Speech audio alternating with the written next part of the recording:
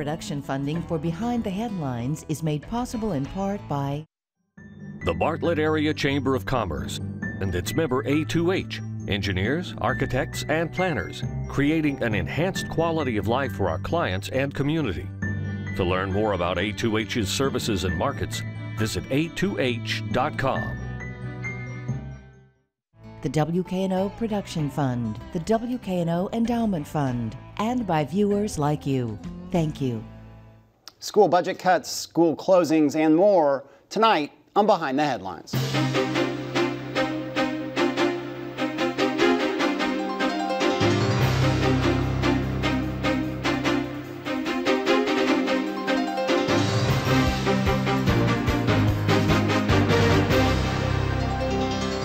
I'm Eric Barnes, publisher of the Memphis Daily News. Thanks for joining us. I'm joined tonight by three members of the Shelby County Board of Education. We'll start with Miska Bibbs. Thanks for being here. Chris Caldwell, thanks for being here again. And Teresa Jones, thank you for being here. Along with Bill Dries, senior reporter with the Memphis Daily News. And so, Bill, we had Dorsey Hobson on. We'll start with a little overview of where people are and then get the feedback from the board members here. Dorsey was on, I think, in February and had presented a kind of preliminary budget that looked at what? It was an $86 million deficit. That deficit in the budget he put forward this week is down to $27 million. Why don't you give just the highlights of what was at risk in that $86 million budget and how they closed the gap to where it is right now?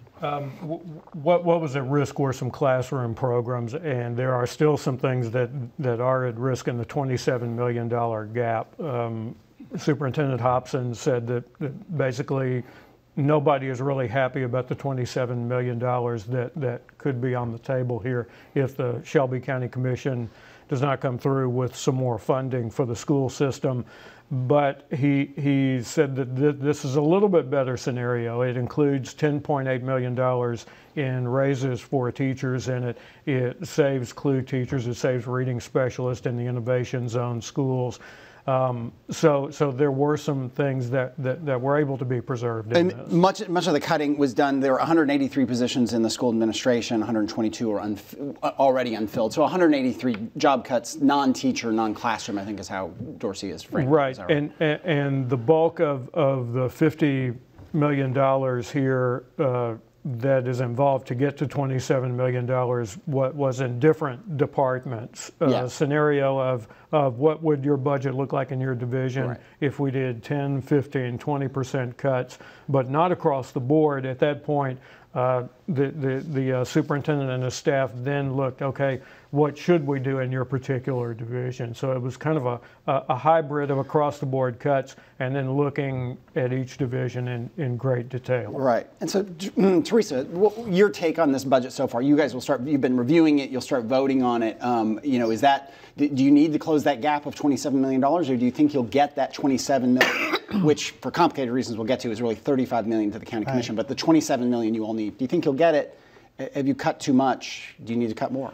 Well, I think we've cut as much as we can without really affecting the quality of education at the classroom level. I don't think we are able to close the 27, and it's my sincere desire that the county commission understands that from our presentation and does increase our funding. It's hurting already, but to close that gap without extra funding will be devastating. And the reserves, last year the school system closed some of the gap that they had through dipping into reserves to $25–35 million. We've got about $50 million in reserves left right now?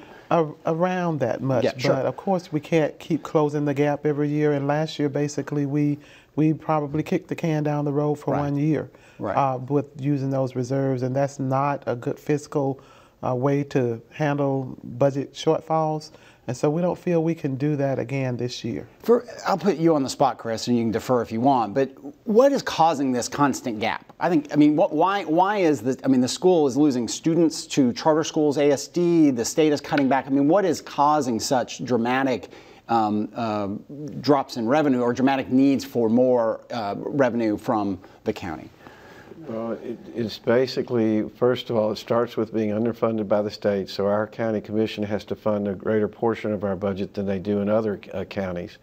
But then secondly, it's forced declining enrollment.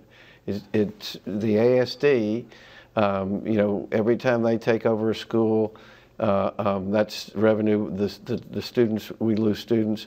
The laws surrounding charter school operators and their ability to open, and that's the second most draining part.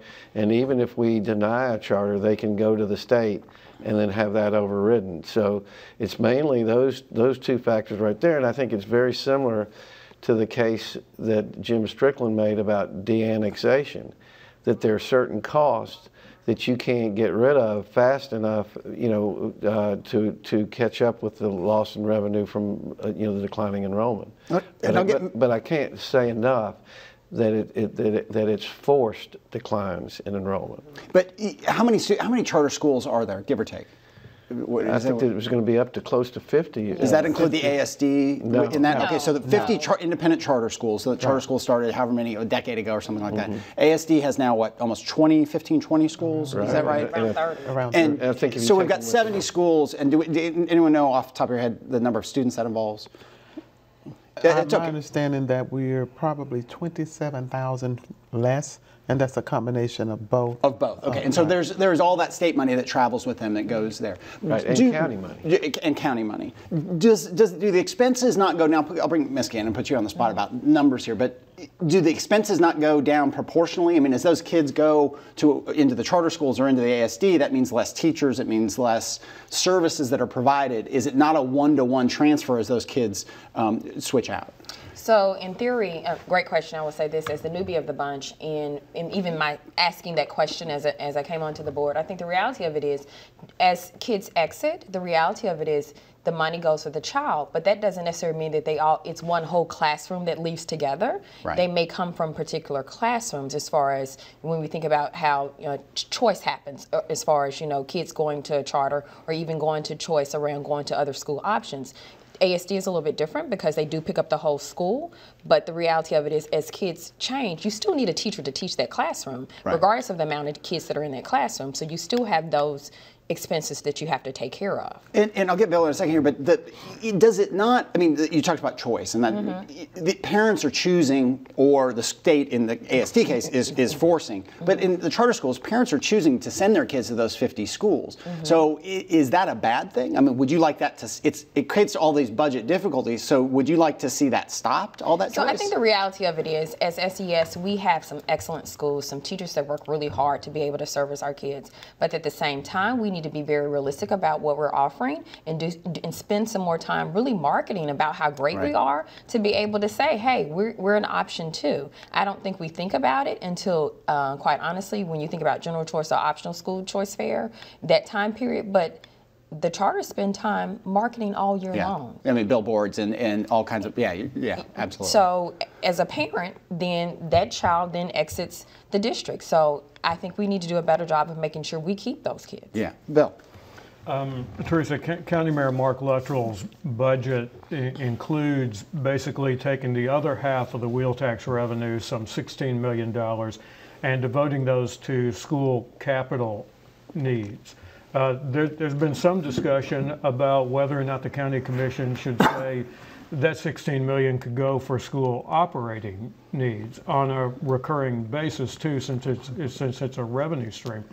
What do you think about that? Is that a viable solution? I think it might be. Certainly, I would be in support of that. I know that we have dire capital needs, but I also think there are other ways that we could fund those capital needs other than that money. So the wheel tax, and I have citizens ask me all the time, what happened to the wheel tax? What happened to the wheel tax? I think this is an opportune time to really step forward and put all of that money to the school system, which it was designed for in the first place. CIP capital is certainly a need, but there are other creative ways to fund that long term. And so if you combine that with the up to $8.6 million in new funding that the mayor has talked about in his budget proposal, you get to around $24 million on this. Right, which is still, you have to look at 20% that's going to go to the municipalities. So we're still not at the 27. We'll still have to, even if that happens, we'll still have to go back to the table and find additional cuts.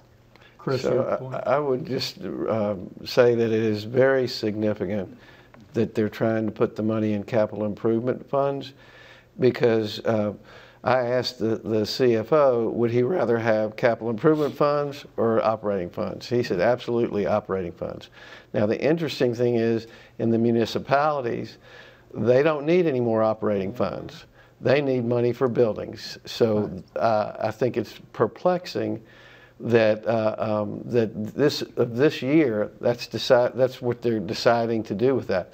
The other thing I would mention to you, there is a resolution where all the wheel tax money can be diverted to the schools.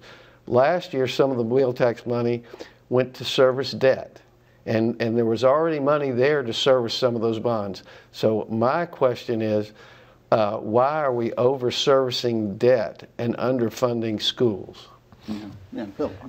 So, Miska, talk to me about putting this budget together, because we've done some math here, and that seems to be very much what this amounts to. An amount here, an amount there, not just one move that knocks this all out. I think as I listen to my colleagues around this, for me, it's originally when the superintendent came out and we had this huge number, that was a gap, and then now to come back as of yesterday to kind of dwindle that down. Ultimately, I just stand on, we've cut and cut and cut. Even before I was on the board and just paying attention, we have done so much cutting. At a certain point, we have to figure out how to stop the bleed, because I think we're at the bone now. And our teachers and our students are hurting in a way in which we have to be very realistic about, that we have to do something to be able to stop the bleed. Is one of the answers in that school closings? You guys have approved the closing of 3 charters, is that right? Omni, Prep, Lower and Middle, and Southern Avenue Charter. Yes. You're going to be voting on Carver and Northside High Schools and Messick Adult Education. There was another list that Dorsey had put forward when we were in the $86 million deficit scenario. I think those are off. But are school closings an answer to stopping the bleeding? Well, I think partially, but the reason those closings were proposed is because of the academic performance. Yeah. Now, obviously, there are some savings to be reaped with the closures of those schools, but that's not the main reason for it.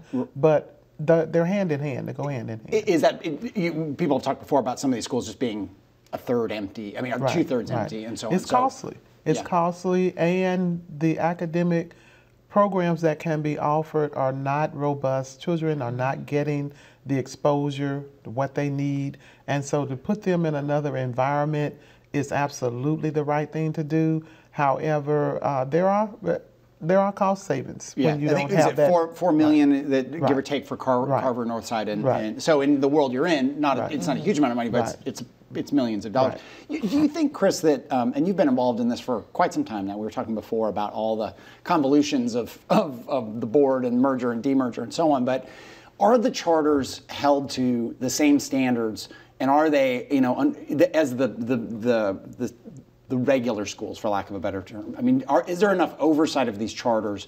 Is this closing these 3, for instance, a kind of step forward of saying, look, we want to look more closely at the non-performing charter schools? Because some people have come on the show and talked about charters, and people nationally talk about charters being the sort of be-all and end-all, the cure to all the problems in public education nationally. Your take on how you guys manage the charter schools? So this was the first year that the state allowed school boards, LEAs, to close charter schools. They are rated the same way the states are. Now, what we found is the dispersion of the performance of those schools is no different than the traditional public schools. So the fallacy, and there are a lot of people that have drunk the Kool-Aid about charter schools, and the reality of it is the model does not guarantee success. And what it really boils down to is what I think we found in the I-zone schools. It's a strong leader in the building, effective teachers in the classroom, interventions that are tailored to the students, and also their studies aligning with what the test is going to be like. And then we add some things like a longer day, but really it's about also having the supports and that the students need. Which are sort of elements that people point to with charter schools, that kind of broke the typical way that public schools were done, is the I-zone schools. There are what now, 15, 20 I-zone schools? I'm doing terrible things with numbers today. I'm putting you all on the spot. I apologize. But the I-zone schools, there's been a debate a bit about these I-zone schools, which have the extra funding and a kind of different approach, versus the ASD schools. Your take on that fight? There was the Vanderbilt study that showed that the I-zone schools were doing better. It didn't say that the ASD schools were doing terribly. It just said I-zone was ahead. For a variety of reasons, no ASD takeovers in this next year. Your take on that debate between which is better, or is it we want both? I think it's absolutely the fact that I-zone has proven that it has surpassed ASD and how they've done quote unquote transformation. I think Chris hit it on the nose when he talked about its leadership, its solid teachers in the building, and it's understanding the community in which you serve. And I think that's why, along with interventions, I get that, but it takes strong teachers and strong leadership to understand how to properly, execute interventions so that students are really performing it that way. I think, with I-zone having an extra hour, that's part of it as well, but the reality of it is making sure you have the right teachers and leadership in the building. When you say intervention, you don't mean intervention, I don't think, with an individual child. You mean an intervention into a school that is low performing and I think a whole organizational intervention needs to happen at that school. Is that what you mean? Well, I mean, just when you talk about student achievement, I really mean intervention around understanding your children and where they are and the right tools to be able to move them from point A to point C in a year, quite honestly. And that takes a strong teacher, and that takes strong leadership in a building in order to be able to support that happening. And so everybody who comes on the show talks about how, including the head of the ASD, the former head, the current head of the ASD, talks about how great the I-zone schools are. So somebody's out there saying, well, why don't we just make them all I-zone schools? Correct. Teresa, why don't we just make every school in Shelby County an I-zone school? I agree. Let's just make them all. Well, that was but a bad question. there's a cost to that, Yeah. and obviously, I think that in the coming years, that would be the preferred model. It has a proven track record. I know the naysayers would say, well, they didn't get to this point with this work without the competition. And so the thought is, without the competition, then we would just go back and rest on our laurels. But I don't think that would happen because of all the turmoil that's going on and our commitment to doing what's best for kids in terms of student achievement. So I would hope that the legislature and the State Department would see the value and not make it about ASD versus I-zone, but a proven track record. And I can't say enough about what Miska said about understanding the community. I think one critical flaw was the state model started off, we're going to manage these schools, but ultimately it resulted in bringing in out-of-town charters that really had no connection with the community. I think those are intangibles when you're dealing with children, when you're talking about understanding how to move children forward. Those intangibles can make all the difference in the world. And I'll go to Bill in a second, but a question, when you talk about these I-zones and charters and the better performing charters and so on, everybody talks about teachers and having good teachers and strong teachers. Does the district do enough to, and I hate to say it in an ugly way, but get rid of bad teachers? I mean, any organization, private, government, whatever, has some people who maybe are underperforming. Is the school system, Chris, doing enough to get in strong teachers and get out teachers who aren't performing? Well, when we were a 23-member board, we passed mutual consent, and that allows both the teacher and the principal to have to want to be in the same building, or they don't have to be there.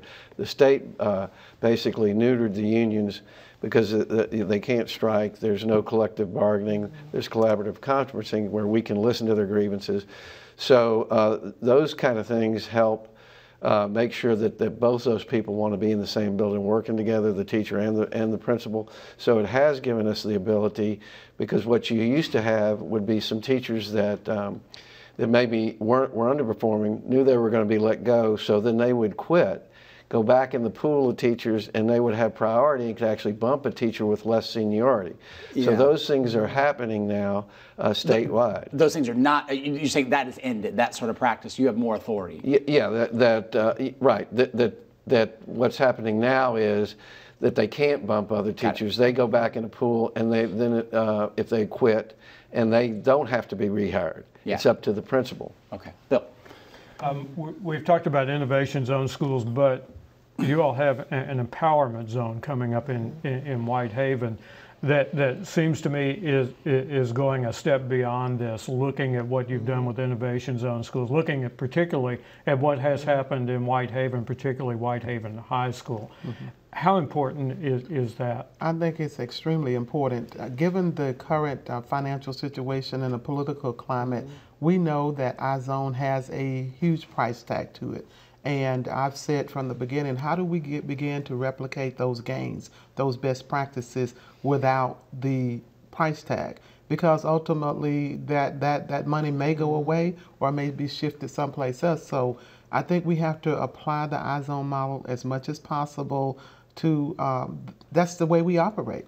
And that's what's happening in the empowerment zone, giving those teachers, principals, autonomy for a relationship to try to replicate those best practices that are working in the iZone on a scalable level in those buildings.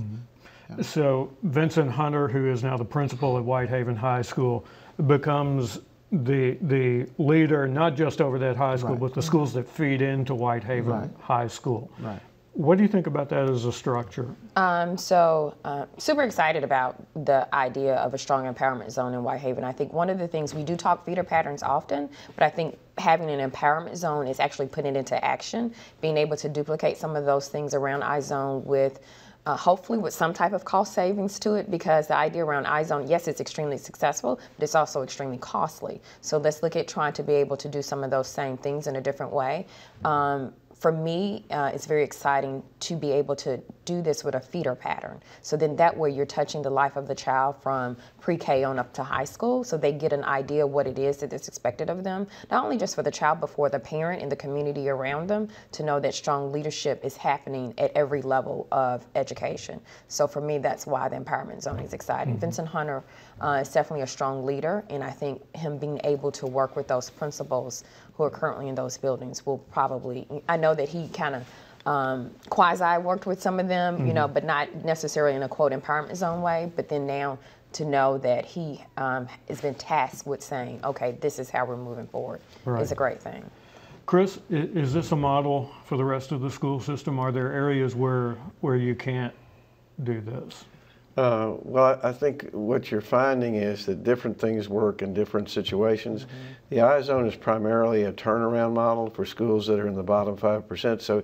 So we do have high-performing schools. The optional program is a sign of that, so I think it's really being flexible. I think that the empowerment zone makes a lot of sense. The collaboration all along the grade levels is very important in the supports of the students. So I think that we need to continue to look. The other aspect to think about is what happens to those iZone schools that are no longer in the bottom 5%. In fact, we have some that have gone to the top 5%. So their needs are different at that point. So how you would address what that school needs, because it's harder and harder the higher performing the schools are to continue to get the gains that are expected. Quick, you mentioned optional schools. People have mentioned it. White Station High is maybe one of the best known, but there are optional programs within Central, within Grandwood, within a whole lot of schools. People talk, and I've had friends who've done the sleep out on a cot in a tent in the winter to get. Is there an end in sight to that practice? Well, in reality, probably not. We've done made a lot of changes trying to get parents to understand you really don't have to do that. Our registration is online. Parents, I think because of the historical nature of how they've developed that process is not our process, they just believe that's the only way to get to school. It's not necessary, but I think parents believe it is, and as long as they believe it is, to your point of is it going to end, I don't think it will. Just a couple minutes left. The TN Ready test, it was a statewide disaster. What happened from your perspective? I think they just didn't anticipate the technology, the change. The timeline was too tight. Yeah. On a test of that magnitude and the stakes so high for kids, for teachers, for everyone, I think there should have been a 2 to 3 year rollout to just go ahead, roll it out, take the test without any, without it counting And so then in maybe year 3 or year 4, then everyone is accustomed to it, and we could start scoring and being accountable at that point. But it was too new. The needs were too great. The vendor obviously thought he had what we needed, but there are just too many variables. And this was a statewide issue, but did Shelby County schools lose money on this? I mean, or was this funded entirely by the state? I mean, it's... I have to defer to Chris, but I think much of the hardware, the devices, there was some funding, but they didn't fully fund it all. Right. I think there was an amount of money that was given to the schools to help us get computers, but that totally ignores the man hours that are involved to try to prepare for this. And that's one of the very things that teachers and principals are concerned about, is the amount of instructional time that's lost with this testing and then preparing for the test, so that the teachers don't have enough time in the classroom to do what they normally would do. So there were plenty of costs to the districts, and it's just a shame that they didn't do a better job at the state. All right, that is all the time we have. Thank you all for being here. Thank you for joining us. Join us again next week.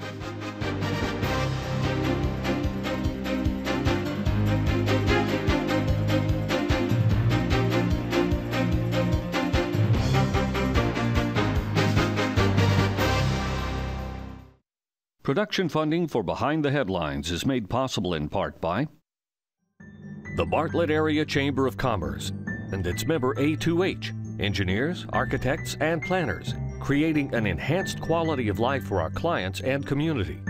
To learn more about A2H's services and markets, visit a2h.com.